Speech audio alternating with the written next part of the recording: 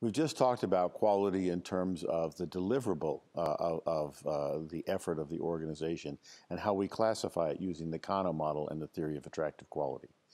Now what we want to do is turn to understanding quality in the design of the process.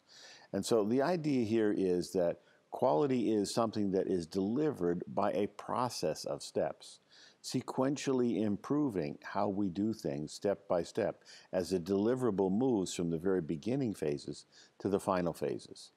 And so what I want to do is to talk about this a little bit using a life cycle model in terms of how things are developed. This is a model I created about 16 years ago. And what we see is at the very beginning, we're going to focus on how do we consciously make an effort to design a deliverable outcome. So we think about the Kano model, for instance, we realize that attractive quality is a thing that we really want to put in the model. And so to understand what that is, we have to understand what does the customer want. We have to get this concept of intimacy. So we understand the expectations of customers. How do we go beyond them? What do we actually put in the design versus what do we take out of the design or not include? This is about the business case of the product. And so we're trying to understand what is the choice that we make. And as we go through the delivery process of defining a product or defining a process, the next step we come to is no longer just deciding about a generally unconstrained choice. We're going to actually make a choice, quality in what is delivered. And so to make that choice, we have to get the right ideas. What are the things that are going to make a difference that will create this attraction in the quality so that the people who look at that say, love at first sight, we really want to have it. Or satisfaction at first sight, that's a really great process. So what we see is we're going to move into making a promise. The promise is the choice that comes out of all of these considerations. So the promise you can think of in terms of a product, maybe as a specification. In terms of a product, a process rather, it's maybe the description of the working model of the process or the tasks that people are going to do as they're doing the work.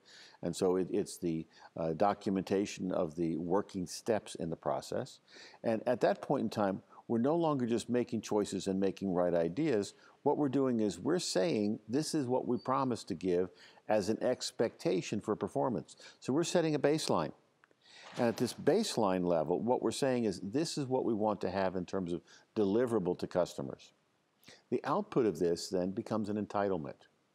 When we make a promise, we should fulfill the promise.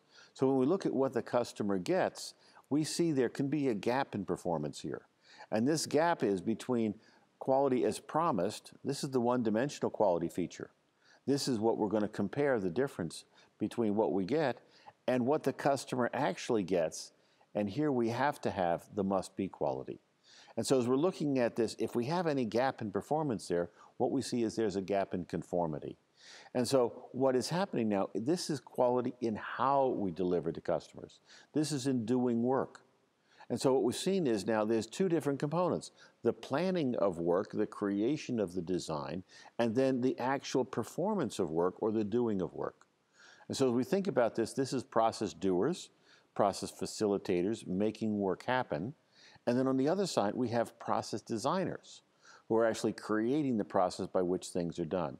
So the process designers have to get the right work, and then the process doers have to implement it in the right way. And through this process, sequentially thinking about how we're going to do the design, structuring the work, and then performing the work, we consciously design quality into the outcome of the deliverable in the product.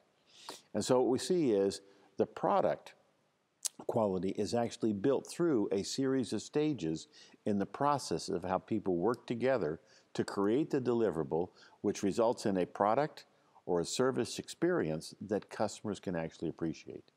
So what we're going to do now is we're going to turn to thinking about, and how does Six Sigma or Lean Six Sigma help us actually to improve the quality and the outcome by working on the processes by which we do this work.